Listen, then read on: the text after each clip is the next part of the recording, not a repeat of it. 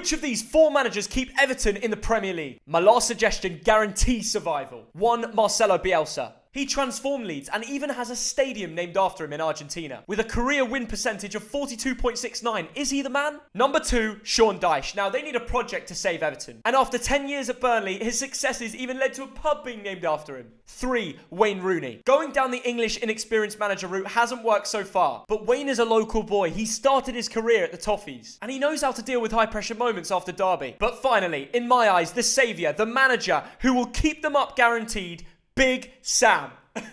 100% win record as England manager. Holds the record for the most clubs managed in the Premier League. He brought Everton to their best position of 8th place in the last 5 years. And his win percentage of 37.5 is much higher than Lampard's 27.3. So I think it's obvious.